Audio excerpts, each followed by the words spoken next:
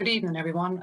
My name is Noreen Lacey, and on behalf of Ifac, I'd like to welcome you all to our succession webinar here tonight.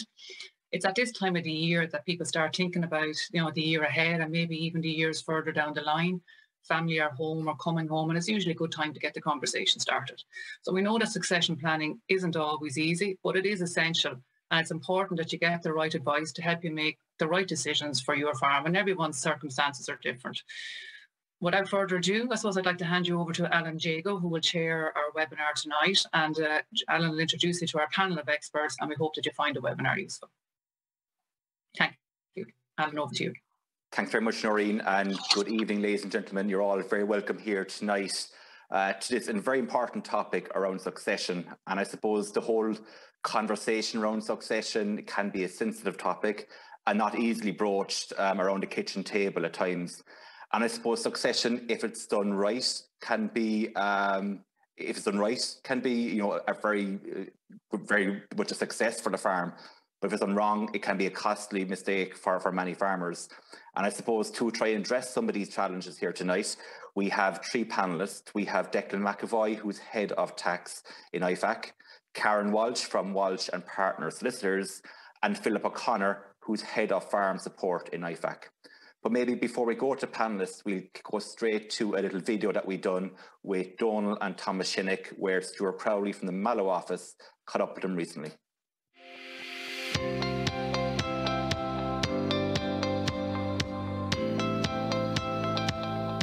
Donal, listen, thanks very much for having us out here today. And you might maybe just start by giving us a small bit of the history of the farm here in Buttevant. Yes, I suppose, thank you, Sean. I suppose, my parents would have been customers with Ifac historically before. And when I started off farming, maybe in myself in my own right, maybe in the mid-90s around that, I stayed with Ifac as well, with the Ifac in Mallow. It was convenient, and with the recorder system, we stayed with that system.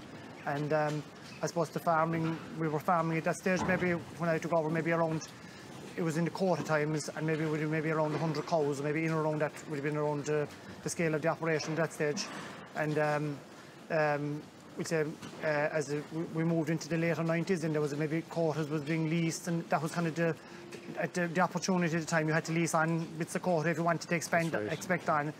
And I suppose we progressed on, and we done development, and I suppose maybe through the early 90s, we'll say, the years, there was kind of there was quite a bit of development done in the yard, and I suppose there was capital. There was quite a good bit of stuff being written off for capital, such as my tax situation wasn't as big an issue.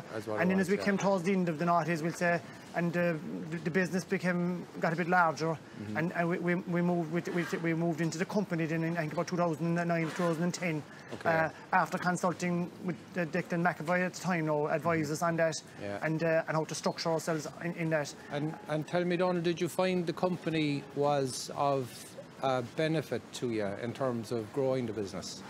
Yeah, I suppose one of the bigger benefits of the company, and I suppose at that time there was a bit of uncertainty about single payments, where would they stand, because like the company was kind of a new enough concept at the time, and but everything there was it was tied onto the farm, we'll say, transferred onto the company. But I suppose from the cash flow point of view, the 12.5% tax, like it was a big benefit in retaining maybe cash within the business to grow on the business, because when we were paying at a higher rate of taxation, it was draining us of cash flow, like to pay for any expansion, not to pay your bills coming towards the year end. Yeah, but it was the ideal vehicle, really, wasn't it, to help to grow the business and to improve cash flow. And the difficulty for people might have been to try and grow a business and to pay the tax bills at the same time. Correct, yeah. There was a kind of a bit of a conflict for or even like people were kind of working as a kind of an individual year, trying to manage your year end. But as a company, we'll say at the 12.5%, it doesn't make that much of an impact. Yeah. And like we said, 10 years on plus now, we're very satisfied. And look, I suppose the trends has maybe in the last maybe 5 years, a lot of farms have gone that route now. They've gone that corporate route, incorporated. Yeah. And so we come along, so we're 10 years further down the road from the limited company, and I suppose, in terms of succession and succession planning, you guys have had to, as a family, you've had to look at that. And, you know, when did that conversation start? A number of years ago, but that's when Thomas, when he was finishing his, we'll say, his education in Bodevant, he signalled in he wanted to do the agricultural course in Pallaskenry. And that we said was over 2 years when that was done. I suppose when he had that done, he was, we'll say, from the age of maybe 16, he was registered as an employee.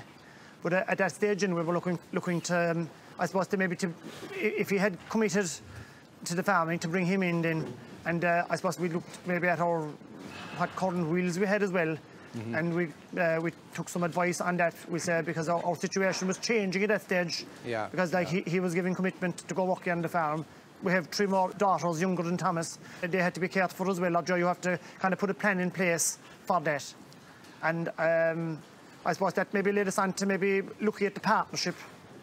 And look, it was this year we formed a partnership now with the company. We say the company and Thomas is in a partnership at the moment going forward. So we formed a registered farm partnership with the company that we set up in 2010 as a partner with Thomas. And you know, what was it you were hoping to achieve with that, Donal? What was the plan with that? I suppose one of the important things was to get the younger person involved in the business and involved in the day-to-day running and the planning what you want to do going forward. Now we have increased the cow numbers quite a lot over the last few years. We got some additional land near us there in about 2015. And look, we're milking just almost 400 cows at the moment. But we need to do a job in a milking parlour. Now we're awaiting planning approval at the moment because there's road scheduled quite near us at the moment, and that's holding up the planning at the moment. But other than that, we had planned to be working this year on the parlour, but like hopefully next year now that we will get going on that. And look, there is some TAMS grants available on that, and look, by trading with the partnership and with Thomas as a member, it would help to maybe have some of those grants on that as well. Yeah. And it's probably the ideal starting point on to succession, isn't it? To bring the younger guy in and get him involved, both you know, not just as an employee, but also involved in the decision-making process that goes on around the farm. Like, is Thomas enjoying that? Is he taking? Oh, he does. And I'd say I could see he's much more, we'll say, more enthusiastic about some, we'll say, even the work on the building now that we're placing out in the parlour. He had a lot to do with what he wanted to put into that parlour now, more so than myself, because obviously he'll obviously be getting more value out of it, or maybe spending more time at it than me. Yeah. But he was very interested. We went looking at other milking parlours now and stuff, viewing other things. But definitely so much more. Like, I suppose if it brings you more involvement in it, like, and I suppose it'll be a gradual change, and you'll review your situation again in maybe 4 or 5 years' time, when the rest of the family will be a bit more mature, and that you can be reviewing your the shareholdings on the partnerships. And I think, in fairness, the thing about the plan or the succession plan, Donal, is that it's probably something that's going to evolve over time anyway. Something that people should review maybe every 5 years or so, because the family are getting that bit older, maybe more family members might want to become involved, and it's just, you know, it's a stepping stone towards the transfer of the assets to the family down the line. I've seen a lot of places where there was good developed farms, and where some of the younger generation didn't get their chance or their time in time. We'll say it was too late when they got their involvement on it. Like fellas maybe well into their 30s when they got involvement, and nearly the best of their years are nearly the more enthusiastic when you're younger. We'll say, the better years when you're nearly gone by that stage. And look, there isn't a huge amount of people involved in the farming scene at the moment. So when a younger person gives the commitment as well, you have to give a bit of recognition for that as well, to get them involved in that, get them involved in the business in that way. And tell me, will you stay involved yourself? You're a relatively young man? I hope for another bit, and I'm in the mid-50 bracket now, but hopefully I'd be hoping if we get the parlour into the sorted out. I still do a lot of the milking myself. We have a relief milker, comes in, does a fair lot of milking, and we'd have another person as well, and my daughter helps out as well there are times. But we'd want, in the springtime, we'd want 4 to 5 for weekends and cover when the pressure is on. In the month of February, we carve 250 cows in the month of February, so you would need a lot of hands on deck and a lot of long days. So I won't be retiring for a few more years. Okay. But if you're planned out, I think it's a bit like the accounts and the succession. A small bit of planning and a small bit of organisation, you get through the structure. And like you have to be structured in anything you go about. If you're structured, you can get through the day or the month or the year, whatever it is. But if you're structured, if you haven't got a structure, like you'll somebody will be under pressure. You want to achieve what you want to do. Like. Listen, Donald, thanks very much for your time. Very informative. Thank you very much. You're very welcome.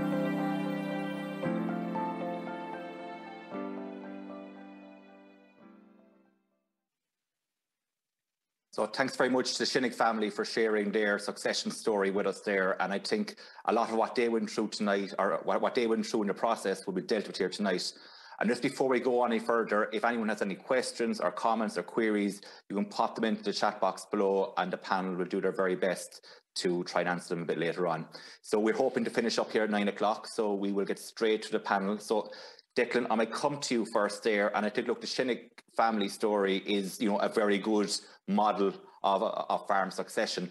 But I suppose from your side, where does this conversation begin? How does the succession story start?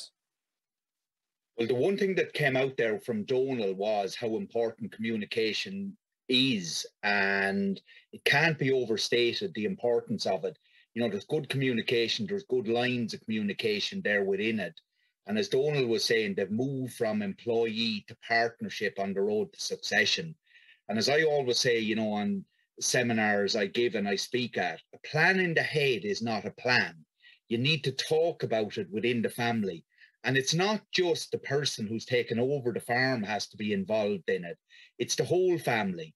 Because, Alan, farms are looked at as the family farm and that type of thing.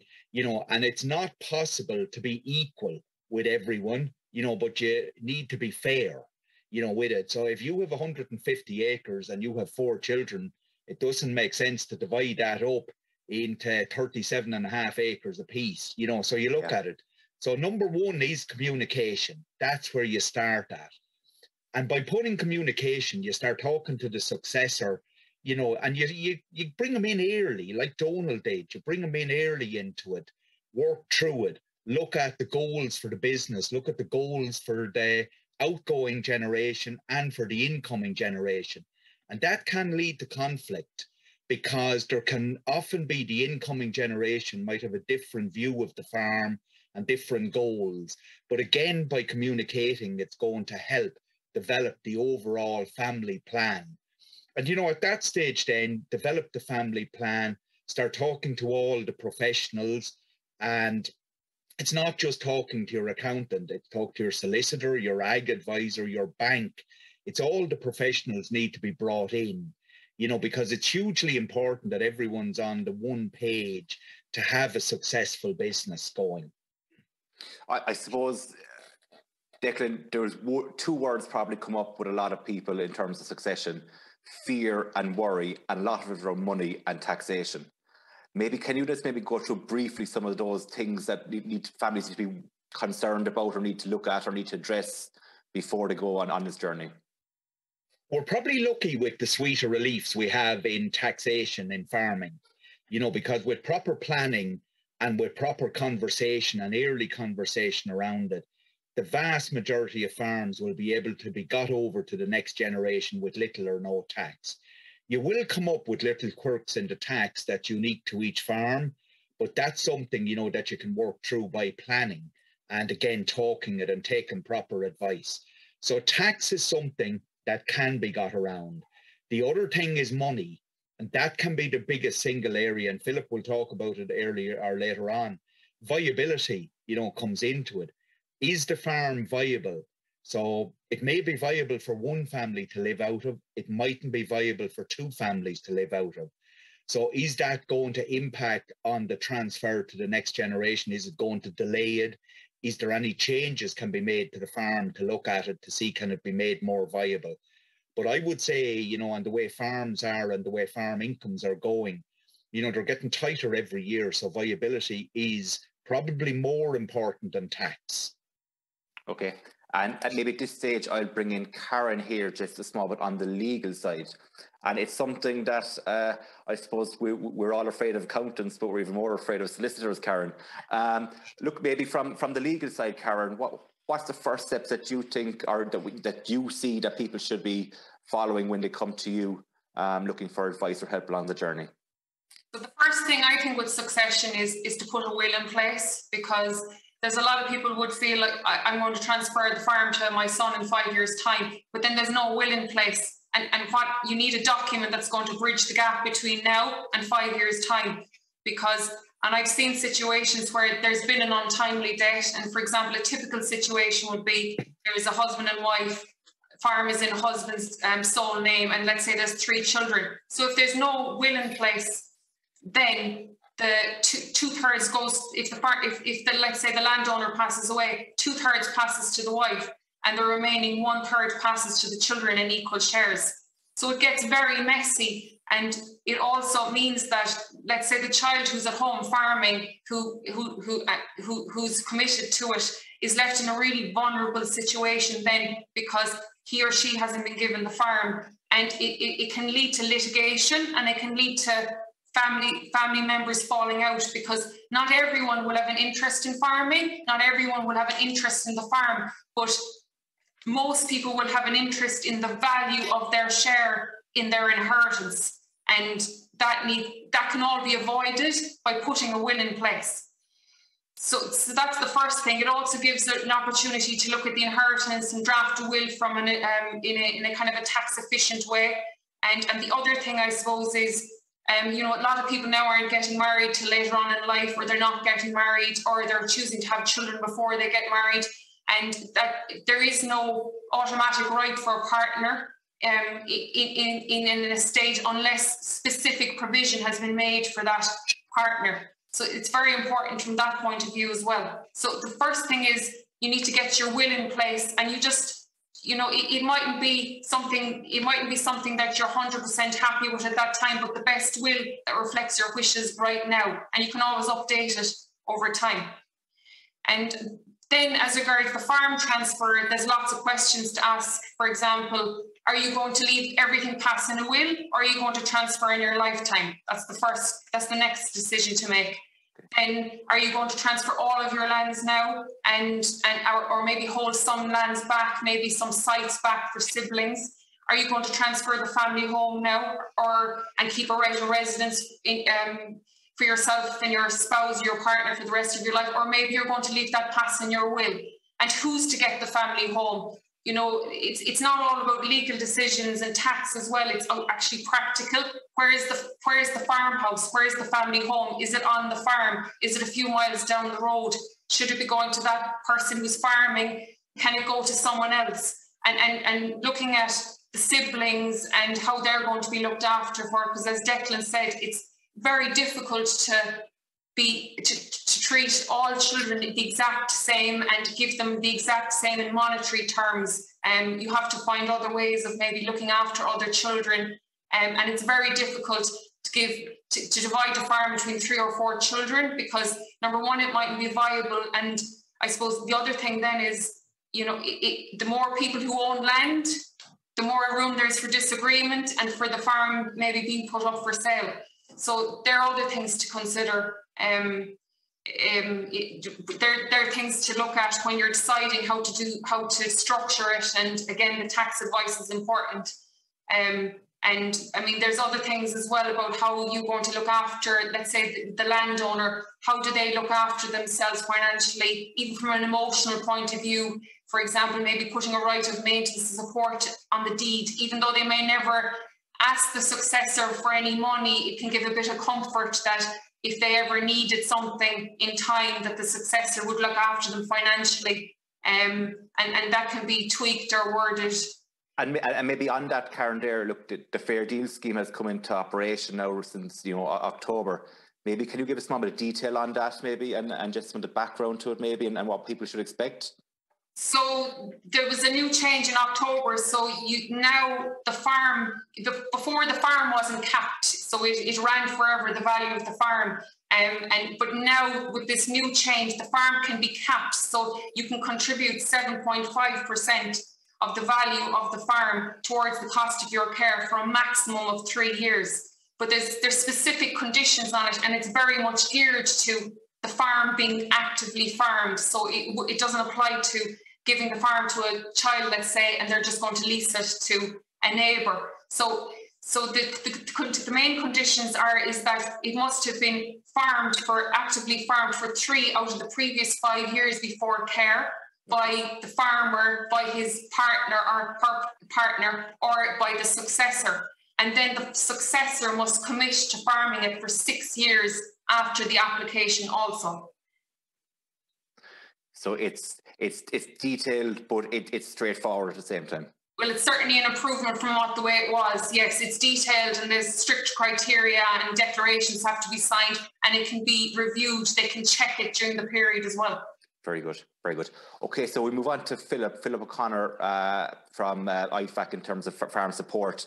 Philip, you might just maybe go through some of the farm structures that the young farmer can enter into with the parent, and how they develop that into ultimately taking over to complete the full succession cycle. So maybe Philip, your own thoughts on that, please.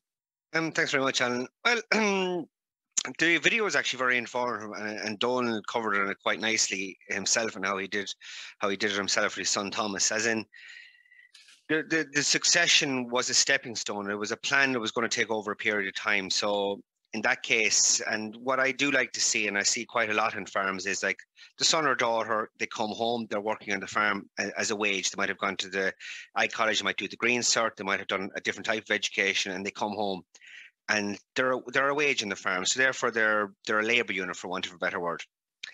And then I suppose the next stage you see that they often come into then is bringing them in into the partnership as a profit share.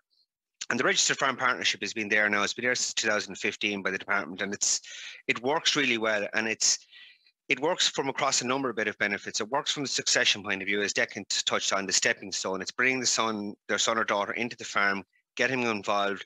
They're no longer getting a wage. They're now getting a profit share. You haven't handed any assets over to them yet, but you've started this road to succession. They've expressed a serious interest in working with you and working on the farm.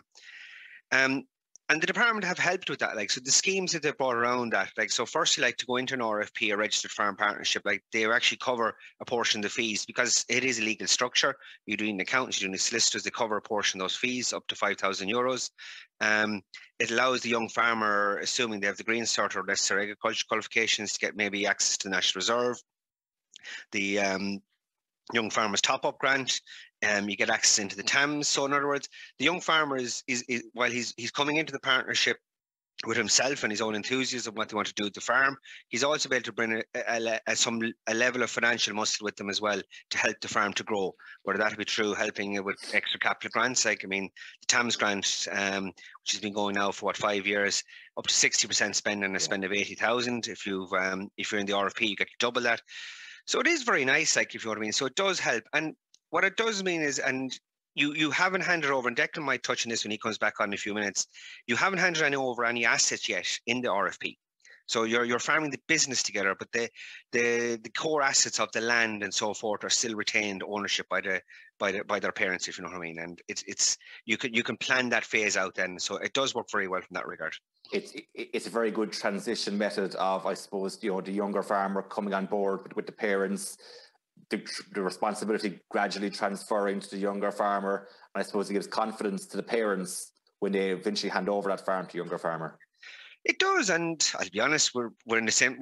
That's the exact structure we are ourselves at home on our own farm. That's how my own parents have done it myself. That's how Donald Shinnick is doing it with his son, and it works. There is.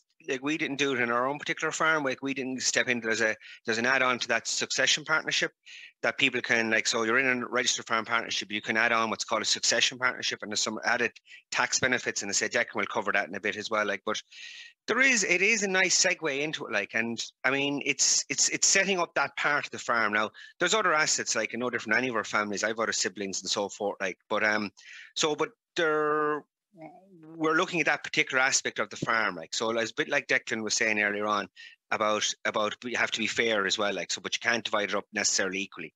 So look, I do like that structure. It is very popular for that reason. There is a reason why there's a lot of farmers going down the RFP route, because it does allow that bringing in of the younger farmer while not handing over assets, seeing how the farm runs, getting them involved in decisions. Donald touched on it there nicely in his little video as well, where he mentioned about people coming in their late 30s, whatever, not having any decision making in the process. Like when you bring a son or daughter into the RFP, they're actively involved in the business. They have core decision makes to make. They're going off to meet the accountant. They're going meeting the solicitor. They're going to the bank. They're signing checks, if you know what I mean. So they really are actively involved in the farm. Okay, you mentioned something there about succession partnerships, I think is what you said. I did, yeah. Declan, do you want to maybe elaborate a small bit on that? Yeah, well, succession partnerships were brought in from 2017 to help facilitate succession. You know, and what they're aimed at people under 40 years of age at the time of transfer. And there's a couple of main conditions around it. Number one is that 80% of the farm must be transferred. And number two is the successor must be under 40 years of age at the time of the transfer. Couple of other tight conditions. You can only enter into a registered succession partnership after you have been in a registered partnership. And the earliest you can transfer is 3 years from the day you enter into the succession partnership. So there's a lot of restrictions around it, but the benefit of it is there is 5,000 per year for every year to be divided in the profit sharing ratio between the two partners up to the time the successor reaches 40. So there's limited applicability for them, but they do work. Very good. We've a lot of questions coming, but I want to go back to Karen here quite briefly. Karen, you mentioned the whole area of wills, and I suppose that's one of the key areas that from your side that people need to focus on. I suppose we mentioned the fair deal, but I suppose the whole process around the succession from your side, when a parent or a young farmer comes to you, what do they need to do? So the first thing is there's two solicitors now in every transaction, and before it was the one solicitor was involved, but the farm transfers and the succession process now has just become much more complex. There's banks involved, tax consultants involved, solicitors, agricultural advisors, and there's it's a bigger transaction than what it was before. So for both people need to be independently advised, so they understand exactly what's happening, what their obligations are. For example, the successor under the deed of transfer, and so that everyone understands. So that's the first thing. So valuations will be required, maps may be required if parts are being marked out or if their site's being retained. All of that's very practical work which the solicitor will guide through. The valuations will have been obtained anyway because the tax advisor would have needed the evaluations to give the tax advice. So if there's a bank involved, let's say there's a charge on the land, so the bank would need to consent to it, and then the successor, it will have to be agreed that is the successor taking over the bank loan, and the bank, it can take some time for the bank to consent. You need to apply for it, and sometimes it can take a few months. So it's just be mindful of that. And then what's very important as well is when the successor obtains the farm and the day the deed is signed is the day they own it. Registration on the land registry, it could take a year, it'd take a year and a half if there's mapping involved. I often hear, I'll do my will when I'm the registered owner, but they're the owner on the date of the deed, so they should create their will, update their will, especially, most of them will have young children. It's very important to appoint guardians, a trust for young children, because they're the owner of valuable land. Now, it's also very important for the landowner to maybe update their will, even though they've transferred this valuable asset, they may still have other assets and maybe need to look after other children then. Another document which is very important, and it actually ties into the whole fair deal application too. If someone in care is not of sound mind and a fair deal application, for example, needs to be made, that person obviously can't make that application. And one way it can be made is by putting if there's an enduring power of attorney in place, then that attorney can make that application. Okay. And so that's a very important document to put in place. And just briefly, it's a document you create when you're of sound mind, whereby you appoint someone, usually a spouse or a family member, to make decisions, financial decisions on your behalf in the event that you ever do become of unsound mind. Okay, thanks, Karen. And Philip, maybe going back to yourself there, Declan mentioned at the beginning regarding farm viability, and look, from your own side there, where you're engaging with farmers very much on a daily basis, I suppose the viability of farms, farm incomes, farm viability, income over expenditure. We've gone through a lot of these debates ourselves, you know. I suppose from your side, what needs to happen? Oh, that's an easy question, Alan. God, solve the farm viability problems of Ireland. Look, I suppose in one way, right, so sometimes you nearly say that the larger, more, I suppose, full-time farms are sometimes nearly easy succession plans to solve, if you know what I mean. As in, there's enough income being generated in the farm, or the farm has got the ability to expand. And we saw that over the last number of years, particularly in the dairy industry, where farmers were able to expand post-quota, bring sons and daughters home and generate enough income on the farm to bring them home. And that's an ideal scenario. And look, in fairness, again, not to touch on it, but that was the scenario Donald was in, if you know what I mean. He was able to expand his farm. It's profitable, and his son Thomas came home. It does get a bit more harder when you do have a farm that maybe not necessarily can generate not alone one full-time income, but bring a son or daughter home to try and generate two. And sometimes, look, that it is about maybe the person who is home and they're there and they can work off farm. Like, so, I mean, again, I'll go back to the partnership. They're not restricted to full-time farmers. Like, I mean, you can run the farm, you can have off-farm income, you can work part-time in the farm. I would nearly say then as well that I like to even go back even another step. I mean, I talk to farmers at the moment, and they have no kids or very small children, and we have conversations about maybe, look, that you maybe start needing planning for your succession on the road. That maybe that when you eventually, I'm talking about ourselves here, Al, me and you, for example, that when we get to our ages, that we have a pension plan maybe in place, that we have other sources of income, so that we're not all reliant on the farm to provide income for everyone, literally to the age of death, if you know what I mean. That there's other sources of income that is there like that. Because let's be brutally honest, like the statutory pension is small, and like it is good to be able to have another source of income. So we need to put aside some money now, that when people do get to that age, and it does make succession easier when you have a farm and a parent is able to say, God, yeah, I have a pension, whether that's they put aside themselves or maybe they're not farm income and they put a pension aside, and it just leaves there's more flexibility within the farm for somebody to come in then and maybe earn a few euros themselves and start building on the farm themselves as well. Like, so it does, but yeah, it can be hard with the smaller farms, if you know what I mean, where it's like King Solomon, you can't just cut it all up, if you know what I mean. Yeah. But my final point on it, like, and we've often, myself and Declan often talk about this, whether the farm is viable or not, it is an asset. It is there, if you know what I mean. So even though people might have a perception of, God, it's a small enough farm, it's only 50 acres, it's only 60 acres. Land is a valuable asset. And I think the worst plan is no plan at all. You do need to decide something. So even if you're not sure where you're going to give it or who you're going to give it to, or is somebody going to come home, you do need to still sit down and think, what will happen to this asset and what will I do it? Because they are valuable. Like, I mean, we all know what what do we say? I did a report there recently or last year. The average farmer is 33 hectares, which is about 70 odd acres. And the Farmers Journal did their article there. The average value of land is about 11,000 euros. So the average farm in this country is worth north of 500,000-600,000 euros. So while there might be a whole lot of cash in the system, it is a valuable asset, and it does need to be planned. Okay, I think, guys, we'll move straight into the questions because there's a lot of them coming in here. So I'll go to the first one here. My husband inherited the farm from his father in 1979 and registered it in his name. In 87, we got the farm into our joint names, and now we want to transfer to one of our daughters.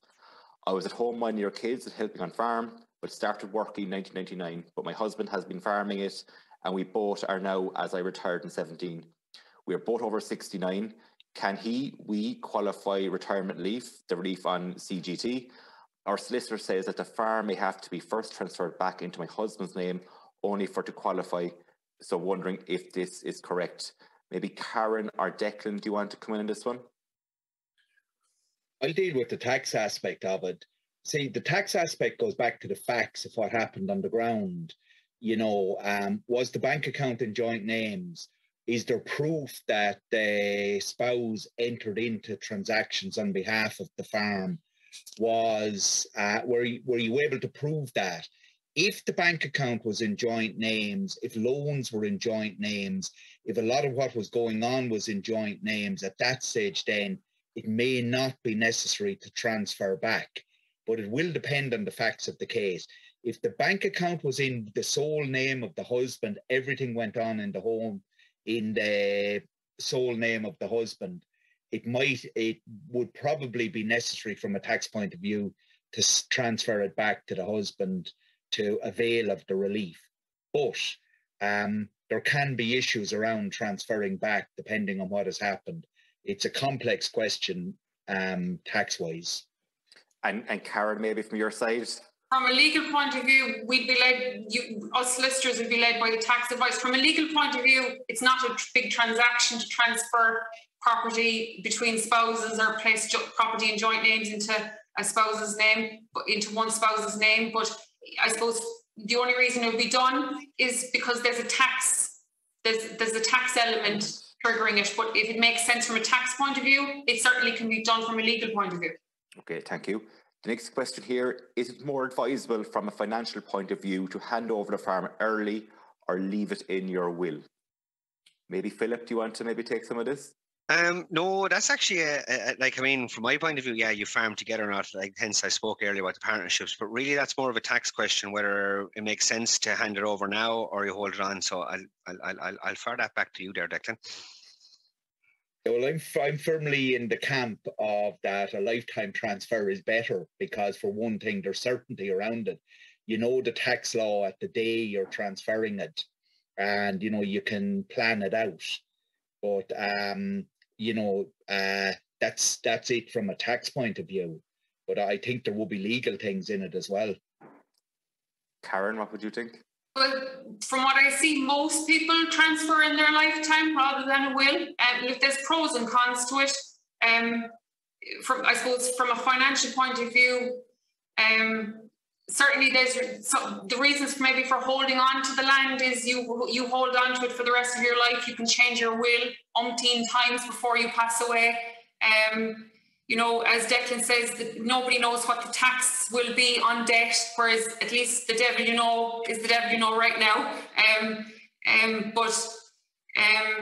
then, valuations, you kind of know what the value of the land will be around now. On debt, nobody knows then.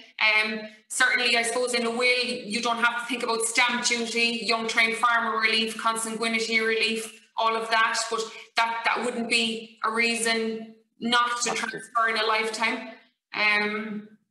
The fair deals, I suppose, was always a big thing, was probably the big financial incentive to transferring in a lifetime because people were afraid of the farm being taken into account in the calculation of the fair deals thing, but that has improved now. And maybe, Karen, just on that, you would say in a lifetime, what you're meaning here is transferring it when the parents are hale and hearty, rather than on debt. When you say in a lifetime, just a lifetime transfer, yes. Yeah, perfect. Another question here: if you have a small farm and maybe near retirement age, and your children are not really interested in farming, what advice is there about dealing with succession? And look, this is probably something that is affecting many farmers out there. That kids might be after flying the nest and moving to the big smoke. What's the best way to pursue this? I leave it open to the panel. Yeah, I think from a tax point of view, you should look at it and look at what's the best thing you can do not to damage tax reliefs. So don't rule out tax reliefs. The first option may be that the person is thinking of, I'll get to an age and I want to lease out the farm. Yeah, leasing may be great from an income tax point of view and it solves an income tax point of view. But by leasing out the farm, it boxes in a successor to get agricultural relief only. Where if a successor, a child is taking over at some stage in the future, that agricultural relief may be out because their assets may be too high in the future. So it's something to consider. just look at it, look at the options. I always say that there's 4 options. You continue farming, you go into partnership or something with someone else, you share farm with someone else. So partnership and share farming is, you know, similar on the ground from a running the farm point of view. You keep the farm active, you lease out the farm, or else you come along and you look at maybe selling the farm if you don't have any successor coming in. So I would say from a tax point of view is look at all the options, see which is the best and which keeps everything open for you until you see what's going to happen. A question here, Declan, maybe back to you again regarding companies. If the business is incorporated, is it necessary to transfer any land over to the company where new farm buildings are to be built by the company? The company is farming, so the company is entitled to the tax allowances on those buildings because it's farming. It then comes down to the legal point of view, and I'll just answer it and hand over to Karen. At the stage, if they're looking for grants, they must have a right to the land, which is a minimum of a 5-year lease for the department. You can lease the ground into the company, you know, and have some clause in the lease that if the company stops farming, that the farmer that buys it back at say an agreed depreciation figure per year after a number of years. But I would say that you don't have to transfer in the land into the company to build it, but it's about getting a proper legal structure on protecting the land. Karen, any views? So, well, just actually, generally we wouldn't transfer land into the company name. There would be a lease done. We wouldn't do that. But just going back to what Declan said, actually, which is interesting, and what was said in the video, that sometimes it's good, like what you'll see, a lot of people will get the advice just before they think about starting the succession plan, but at that point, maybe there's a problem with qualifying for retirement relief or this child qualifying for agricultural relief because there's too many, they've leased the land for too long. So it's actually very important to get some succession advice, maybe, you know, years ahead, just even to have the consultation, just so you know that you're not doing anything that could cause problems maybe 10 years down the road. Absolutely. A question here. I will be the successor of my uncle's farm. So towards that, should he sign over the farm now or wait until a will comes?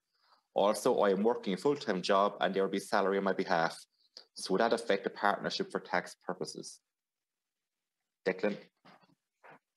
No, salary, off-farm income, because the way he'll be taxed is, you know, a person will be taxed on their share of the partnership profits.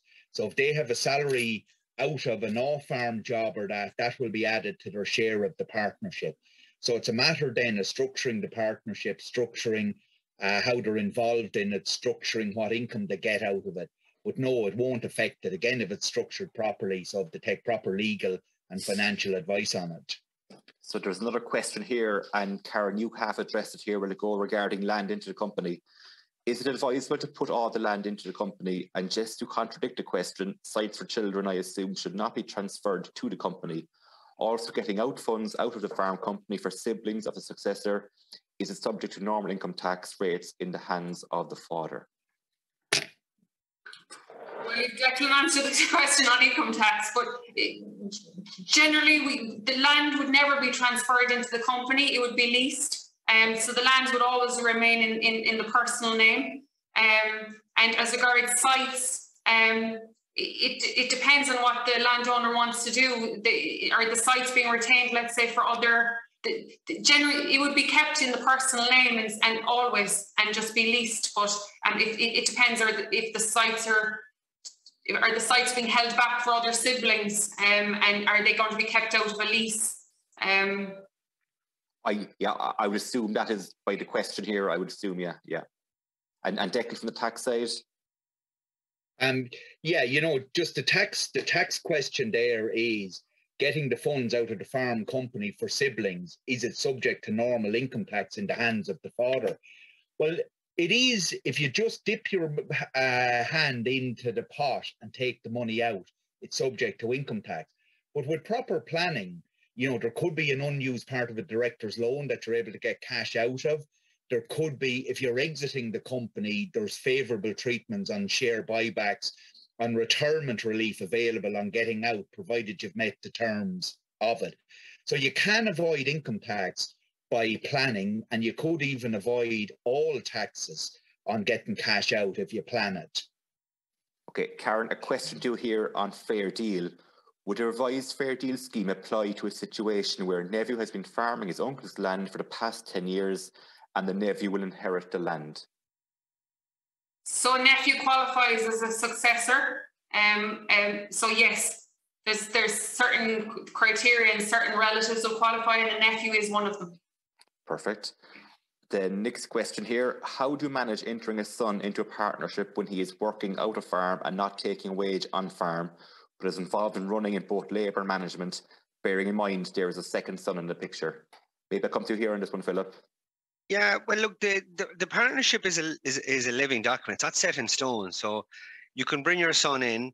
In that case, as Declan says, like, he can work off farm, so it's part of it. Like, there is ways of shifting profits and so forth in it. You can still tax plan within the partnership structure. The partnership can evolve. You can bring in people. So in that particular farm, so we say son A. So parents and son A formed a partnership today. 3 years down the line, son B decides to get involved. We bring son B into the partnership and we evolve it. So it's not a set stone. And to be honest, the best partnerships are ones that evolve and work and change. So, and you shift your profit shares, and as Declan and Karen were talking about, land can be transferred in the background, if you know what I mean. So the partnership's a living document and it can change. So it can adjust to the circumstances of the family, or if other successors wish to get involved in the farm, and therefore you're farming with more than one person in the partnership. You could have 2 siblings farming together in the partnership, no problem at all. Very good. A similar question was asked here ago. What advice would you give to a farmer who doesn't know who would be the successor to the farm? Maybe Declan, you had the 4 options there, hadn't you, ago? Yeah, it's back. Don't rule out anything, because you can continue farming yourself. You can be in partnership or enter into a share farming arrangement. You can lease out the farm. And, as I said, the option is, if nothing is available, and there's no one interested, it could get to the stage that you eventually sell it. Or you could leave it in your will, that if it gets to that stage in your life, that you could leave instructions for the children to sell it afterwards. So it's every option that's there, but don't close the gate on any one item. Just keep everything going. And as you're still on the line there, Declan, registered farm partnership for succession, is it only 80% only for the farm that has transferred before the successor reaches 40? And if land transferred between the ages of 36 and 40, does stamp duty have to be paid? The second part, first of all, yes, stamp duty has to be paid the minute you're over 35, but it's at 1% at the moment, to a blood relative. So if it's to a son or a daughter. And the first part of it is, the full farm doesn't have to be transferred. It's 80% has to be transferred. Perfect. Can you claim ag relief if you inherit the shares in the limited company on the death of a parent? Do the shares have agricultural value for the relief? There's no agricultural relief on the shares in a company, even if it's a farming company, but there is business relief on it. And business relief is available, can actually be less onerous on one side because the assets of the individual getting the business are not taken into account, but it must be a business that's carried on. Very good. Karen, a question for you. What criteria do solicitors follow when determining if a medical fitness report is required for a farmer transferring the farm? Well, I suppose it's up to the solicitor to ensure, and they have a duty to ensure that the person transferring the farm, it understands what they're doing, is capable of giving instructions, and if there's any doubt, maybe if you had a very elderly client, or if the solicitor had a doubt, they could obtain a doctor's medical certificate, but that's not. Medical capacity and legal capacity are actually 2 different things, but it's for the solicitor to be satisfied for themselves and for their own file that person was that they were capable of giving instructions, that they weren't being put under pressure to hand over the farm. This shows again the importance of independent advice meeting the client, meeting the landowner on their own, without the child or the nephew or the niece in the meeting. So it's not an essential requirement. It's the solicitor will make a call as to whether it would be needed, and if there was any doubt, about that solicitor just wouldn't act. Okay. A question here from a small suckler farmer in the west of Ireland regarding a fair deal scheme and its implications. Is there a mechanism for a 70-year-old farmer to transfer the land to eventual successor, but for them to maintain their farm payments, etc., and farm into the future until they're ready to stop farming themselves? The farm in this case is small and the farmer is not really suited to a partnership. Declan or Karen again? I'd say it's Philip. I agree. Yeah, I thought Derek was going to answer this. So, yeah, as a mechanism for farmers to transfer the land to eventual successor, well, there is mechanisms, and as in fairness, Declan and Karen have covered that in covered what they've spoke about. But look, can he maintain his payment? His BPS payment? Yes, I would be. He can if he is farming. So in other words, you have to be actively farming. A lot of talk going on about that at the moment. So there is no upper age limit to claiming BPS. So if you are the farmer, you can claim the BPS. If you enter into a quasi share farming arrangement or a partnership with someone, you're still farming, so you can still pay it. So yes, he can claim down the payments, but you can't be, I suppose, inverted commas, renting the farm to somebody else and they're doing the farming but it's still going through your name. No, you're either farming it or you're not. If you're farming it, you're perfectly entitled to claim the entitlements. Okay, perfect. I'm just very conscious of the time here, so we'll rattle through a few more. I own a small second farm and I work full-time off farm. My husband farms this land on a second farm. Is it advisable to put into joint names if we want to transfer it in time to our second daughter? From a legal point of view, there's no difficulty transferring into joint names. Sometimes it causes problems because if let's say a typical scenario would be the wife isn't farming and then they want to transfer to a child in time, and it may cause problems. Just what we said, just like the first question there, where it might be causing problems for retirement relief. Declan? Yeah. It's a very hard question to answer without the full facts of the case, because you could have two similar cases, and one it makes sense to put it into joint names and the other one it doesn't, because you have to look at the long term, you have to look at the farm, you have to look at off-farm income, you have to look at everything. So you need the full facts of the case to be able to determine whether it makes sense or not, because it could rule out a spouse out of retirement relief if that spouse wasn't going to be working on the farm, and you might have to transfer it back into a sole name at some stage in the future. Okay, we'll take one last question here, and it's a bit of a complicated question, but it's maybe something that is maybe common throughout Ireland. We have a small farm at home, 60 acres roughly. My father is not at retirement age and we both work off farm, but he is not putting in the work on the farm itself. And I know if a partnership was in place, the workload won't be shared. I've been doing 90% of the work for the past 3 years. Is partnership really ideal for a situation like that? Maybe I'll go to you, Philip, on this. Well, look, his parents do own the land, so unfortunately it is up to their decision when they want to transfer to him, yes or no. But I mean, you would hope that's where Declan said, the very first word Declan said, were actually in his opening comments, was communication. So I would be saying that sit down, and talk to them, and as regards sharing the profit shares, if you know what I mean, again, that's a conversation that has to be done in communications. And sometimes, look, if it doesn't work out, it doesn't work out. But I do think what I would be strongly saying is that maybe you need to sit down and decide why. But maybe the son is not unaware. Maybe their parents do need all that 90% of the income. Maybe they're unaware. So, yeah, to me in that situation, I think it is probably sitting down and having an honest conversation on the kitchen table as regards where the both come from. Because sometimes you can find out that the parent is thinking one thing and their son or daughter is thinking another, and they don't realize what each other is looking at or how they're viewing it. So I mean, as Declan said, very first thing he said, communication, and I think they do need to sit down. The partnerships can work and evolve. So that partnership share can change. It could be 90-10 now, could be 80-20 next year, it could go to 50-50 in 5 years' time. So that can shift all right.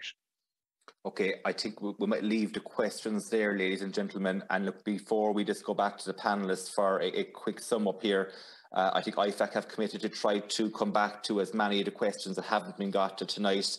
If the names were given on the questions, or indeed they might try and put something together on social media and answer some of those questions together.